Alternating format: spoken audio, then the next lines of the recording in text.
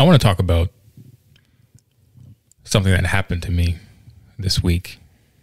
You know, I just got done pulling the knives out of my back. I posted a photo. You know, anybody who follows me on social media, you know, I like to, you know, I'm here for the jokes and the memes, right? I love to get jokes off. I mean my kids, me, my wife, I mean myself. So anyone who knows me knows that, you know, I have a strong affinity for the stimulus checks. You know, I mean, who doesn't like stimmies? I love stimmies. You like stimmies? Yeah. Yeah, I like stimmies too. Now, our latest stimmy. Even though you like take my half of the stimulus hostage. I don't know what you're talking about. Our latest stimmy. I want to call it, I don't appreciate the government. Even though we file our taxes together, I don't appreciate them sending us one check with both our names on it. Like, send us 2 separate checks. Let me do and then individual checks to the parents of. I'm trying to do for this, the kids. I'm trying to do this bit. I just what if he and I we're not on good terms at the moment, and we still. It sounds like you'd be short then. That's just something that I feel like y'all should have confirmed that I wanted a check with his name on it.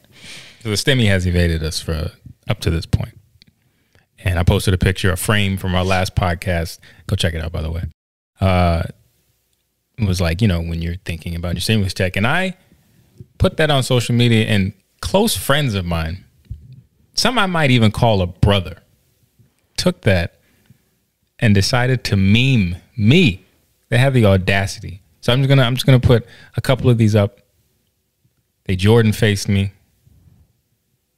That cornball man, I used to go crazy on that field in high school. Like, they just literally they turned him into the cat. They ran amok. They did me look at they split screen me with Derek Jackson. It's hilarious. They hit me with the sneaker. Like, I cannot believe. I'm impressed. People who I called brothers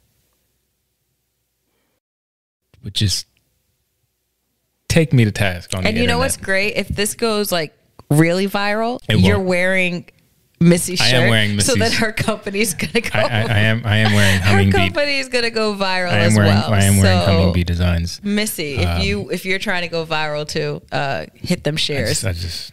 They really got him. I think I had taken a nap and woken up to just David just being tagged to the point where his meme picture is like 2 people's profile picture.